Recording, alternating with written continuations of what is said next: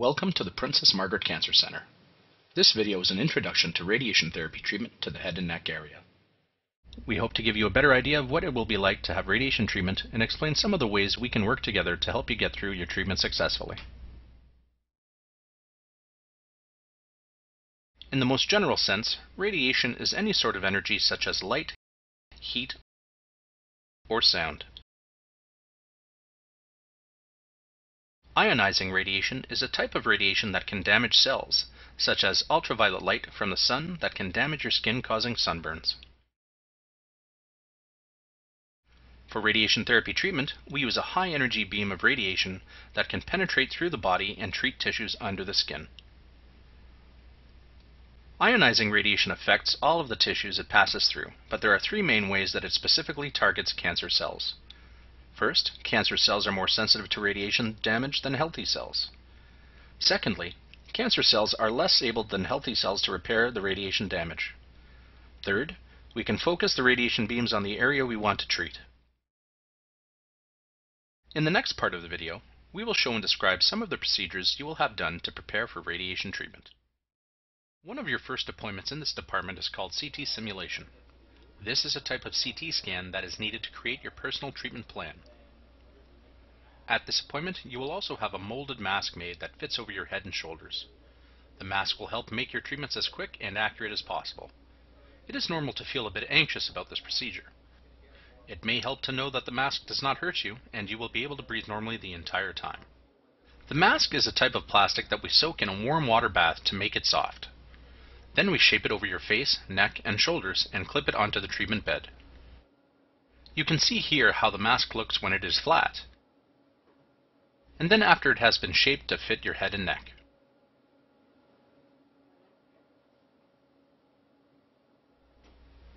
This is what it looks like when the mask is made.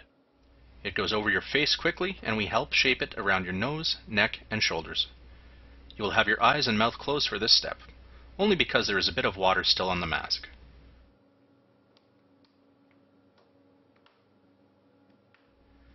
The mask is meant to be snug but should not hurt. You will be able to breathe through the holes in the mask. For your treatment appointments, there will be holes in the mask in the area of your eyes, mouth, and neck, so it should be a little bit more comfortable.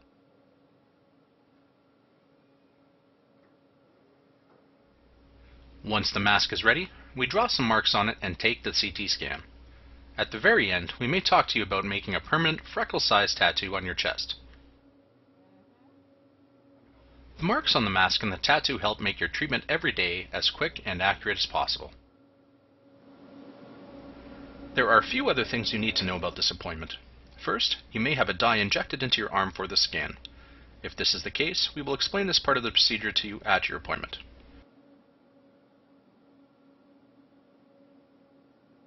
Secondly, you may also have a small device made for you to help keep your mouth open. Again, we will explain this at your appointment if this step is necessary.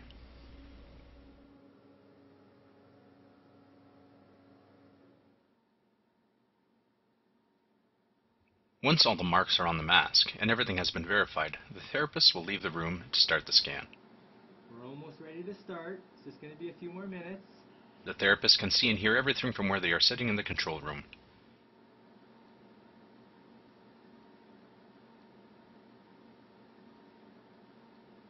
The scan is completed and the images that are required are reviewed by the therapist and sent to the doctor so that the planning process can begin.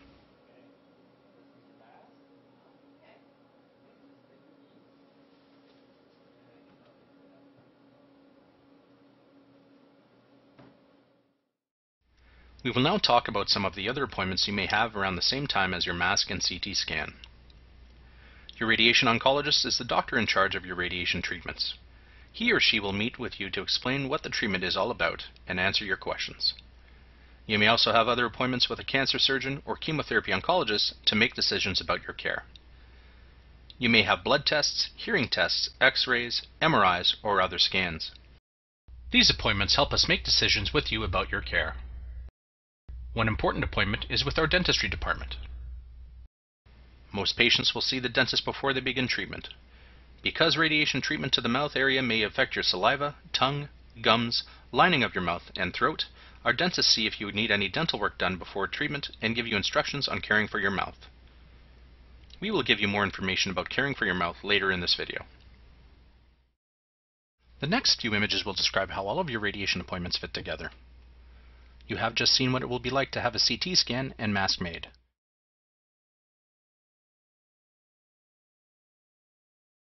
Around this time, you may have other appointments that help your medical team make decisions about what the best treatment is for you.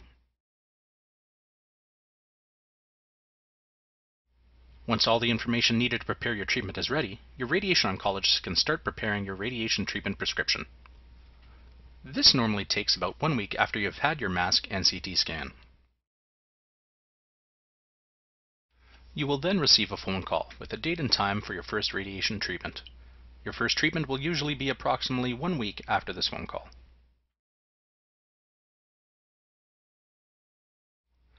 During the second week, we will be creating your customized treatment plan and testing it to make sure everything is correct. Behind the scenes, this work involves your radiation oncologist, a radiation therapist treatment planner, and our radiation physics staff. This is a good time to finalize any plans you may need to make for home, work, and traveling each day for your appointments. Let us know if you need any help or if you have any questions so we can provide more information or make referrals as needed. For example, many patients are helped by our social worker with questions about financial assistance programs, medication coverage, or hospital and community resources.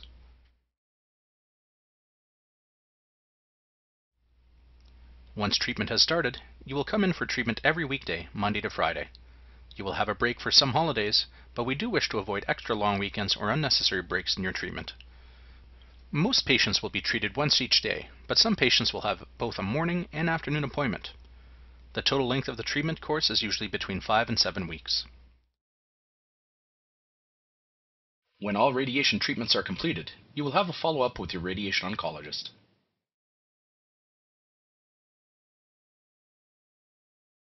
Just to summarize, you might hear these stages referred to as pre-treatment, planning, treatment, and follow-up.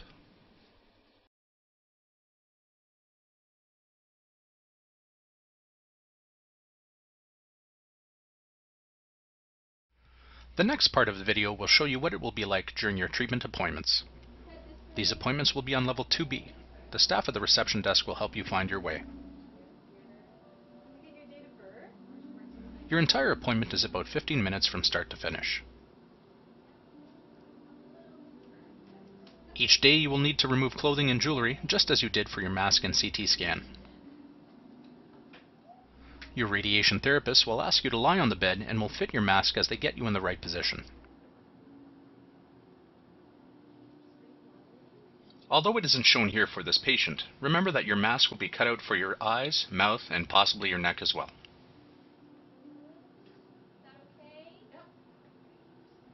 The bed moves up and under the machine, and you may see and hear the equipment moving around you. The machine does not touch you at any time.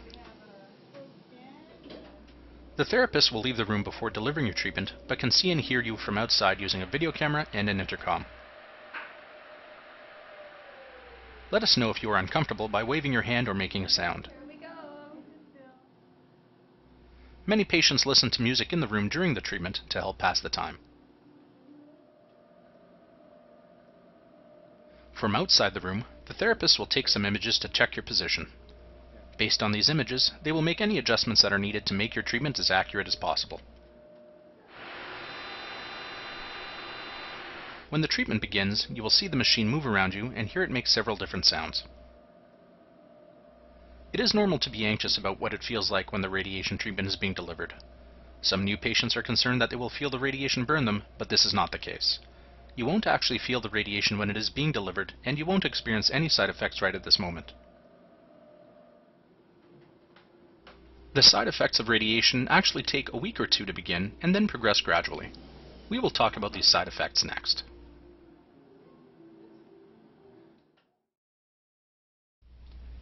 You will not have side effects of treatment right away. These take time to develop, typically about 2 weeks. This means that your first side effects are likely to start in the second week of treatment and reach their peak after your entire course of treatment is done. The extent of your side effects will depend on where your treatment is, so please rely on your medical team to describe the expectations of your specific treatment.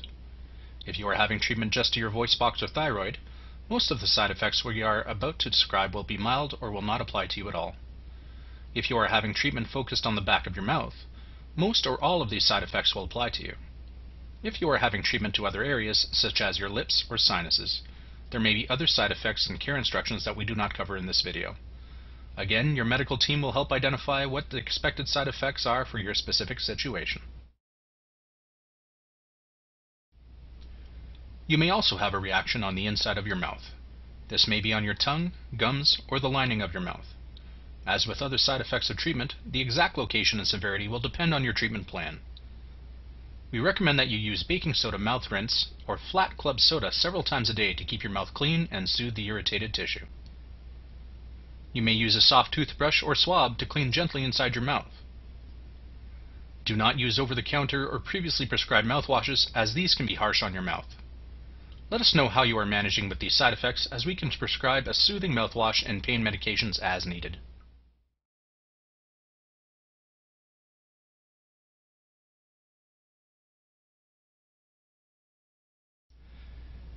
It will help to avoid smoking and drinking alcohol, as these will irritate your throat. Quitting smoking may reduce your side effects, improve your treatment outcomes, reduce your chances of getting another cancer in the future, and improve your overall health. Quitting can be a difficult but very beneficial life change. Our medical team can help if this is something you want to do. You may find that certain food and drink will irritate your mouth or throat, such as acidic or spicy foods. If so, you may wish to avoid these during treatment. The treatment may also make your mouth feel dry and your saliva thicker. Swallowing thick saliva can make your stomach upset, which it may already be because of taste changes, medications, and other factors. This is best managed by carrying a bottle of liquid to sip on throughout the day and doing regular baking soda rinses to clear out the thick saliva and soothe your mouth. Along with these changes, you may find changes in your sense of taste and a reduced appetite. We also recommend a humidifier in your home, particularly by your bed, to keep the air moist and soothe your mouth and throat. As the changes in your mouth and throat progress, your medical team may offer other mouth rinses and medications to help you manage. You will now see some images of what the changes inside your mouth may look like. This may be difficult to look at, but may also help you be more prepared. Also remember that depending on your specific treatment plan, the side effects you are about to see may not apply to you. Notice that the changes happen slowly, but they do progress throughout treatment and for a while after all the treatments are done. In these images, you will notice a clear plastic apparatus in the mouth. This is strictly to help keep this patient's mouth open for these pictures only. This will not be part of your treatment. This first image shows how the patient's mouth looks like at the beginning of treatment. Although it isn't too clear at this point, the treatment we will use will focus more on the left side of this patient's mouth. This next image is a couple of weeks into treatment. At this point, there is more than likely a change in taste, as well as a noticeable amount of dryness in the mouth. All this can be helped to some extent with regular mouth rinsing and drinking more water. These next pictures show this patient's mouth nearing the end of treatment. There is a lot of irritation on the tongue on the left side. The mouth can be sore at this point and make it hard to eat. Again, regular drinking of water and mouth rinses can help these side effects, as well as possible medications which are prescribed by your oncologist. This last image is a couple of weeks after treatment. You will notice that the roof and the back of the mouth have healed quite well, and that there is just an area on the tongue that is in the process of healing. This patient's mouth will continue to heal in the weeks to come. Remember that although this may be a difficult part of treatment, we are here to help you manage these side effects. Depending on your specific situation, your eating and drinking may already be affected. Changes in your mouth and throat from treatment can also affect your eating and drinking. Maintaining your weight and nutrition will be a high priority. Your body needs nutrients to heal and recover from the treatment, so now is not the time to try and lose weight, even if you feel you may have some weight to lose. It may help to switch to softer foods such as mashed or pureed foods if needed, and consider whether the food you are eating has enough calories and protein to help your body stay healthy. You may also use meal replacement drinks to supplement your diet. More information about changes to your diet are available in pamphlets and from your healthcare team. Depending on your needs, you may have regular appointments with our dietitian, or we can arrange for you to see one of our dietitians as needed. You may have a feeding tube already, or we may recommend that you have one inserted early on in your treatment as a temporary way to help you with nutrition and hydration during treatment.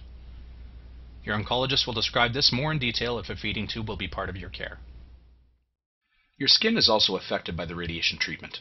Ensuring that your hands are clean, you can apply skin cream in the treatment area. We recommend that you keep your skin hydrated by applying an unscented moisturizing cream several times a day on the outside of your neck, chin, throat, and across your upper shoulders.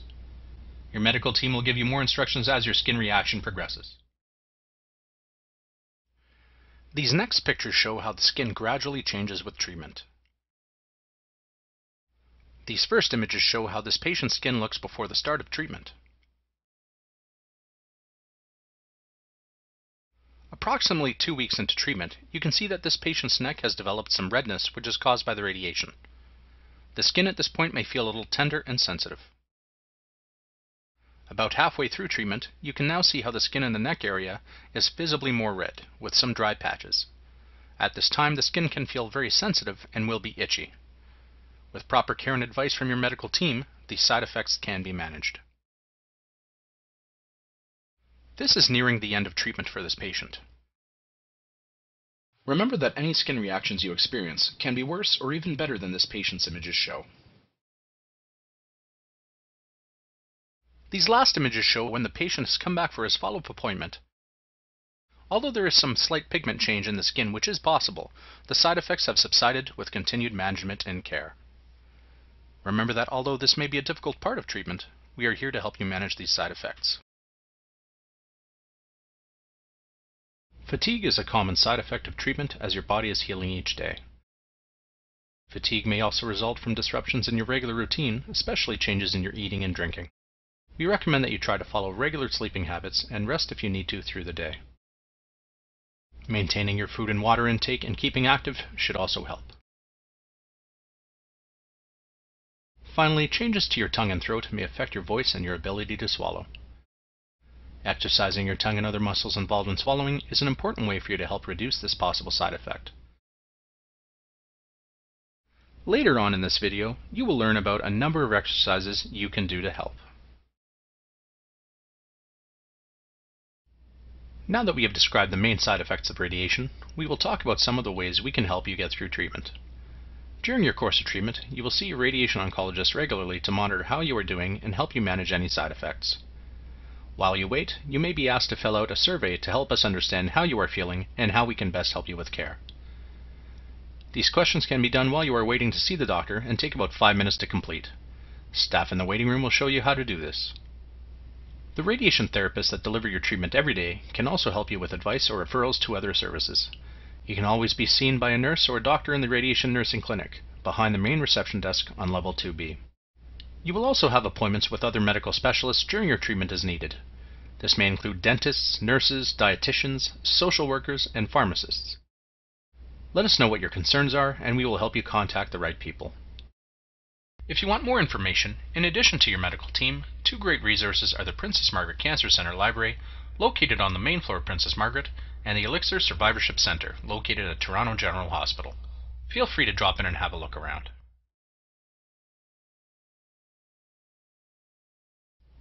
Before we finish, there are a few common questions about appointments and transportation that we would like to cover. Your treatment appointments are booked by our patient flow coordinators who can be contacted using the numbers on the green card you will receive at your CT scan. You can call these numbers if you have any questions or concerns about your appointments prior to starting treatment. Once you start treatment, you will be given an appointment schedule every Wednesday with all of your appointments for the following week. At this time, talk to the radiation therapists on your treatment unit if you have any schedule concerns. Many of our patients live far enough away that traveling into the hospital every day for treatment is a concern. There are 2 options that may help with this. First, the Canadian Cancer Society can provide volunteer drivers to bring you to and from the hospital. Second, patients from out of town can arrange to stay Monday through Friday at the Princess Margaret Lodge and return home on weekends. More information about either one of these options is available at the reception desk on level 1B or the patient and family library on the main floor. You have now seen and heard a bit about what it will be like to have radiation therapy. If you have any questions about anything in this video, please feel free to discuss them with any member of your medical team. We are here to help.